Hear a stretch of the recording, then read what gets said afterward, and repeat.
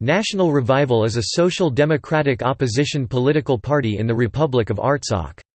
It was founded on 16 May 2013. Haik Kanoumian is the party's founder and leader.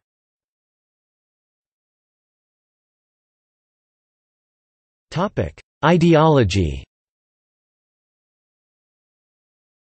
The party describes itself as Armenian Nationalist and Social Democratic Party.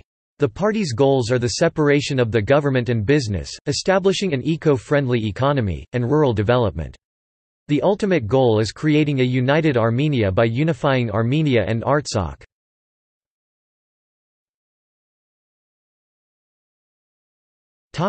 Electoral record.